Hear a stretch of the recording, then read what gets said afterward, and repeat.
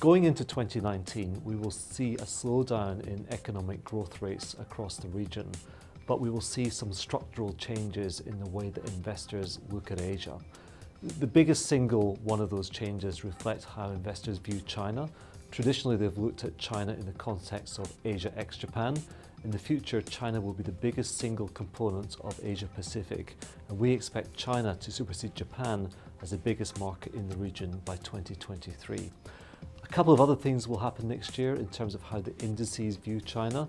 Specifically, MSCI A shares, which are underrepresented in the Asia Emerging Market Index, will get more and more weighting on two occasions next year, in May and also in August. And we reckon that within 18 months, the weighting attributed to MSCI A shares will go up fivefold. So investor attention will concentrate on China.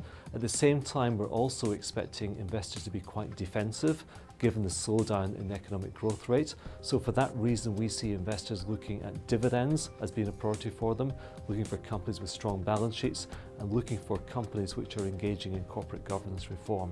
Now, in all three big markets in Asia, we see some attractions there, specifically in Korea, where the largest pension fund has now embraced the stewardship code, but also in other markets like China. It surprises a lot of global investors to know that China Mobile is the single largest dividend payer globally, and for that reason we think that income-seeking investors will tend to favour putting money to work in Asian markets.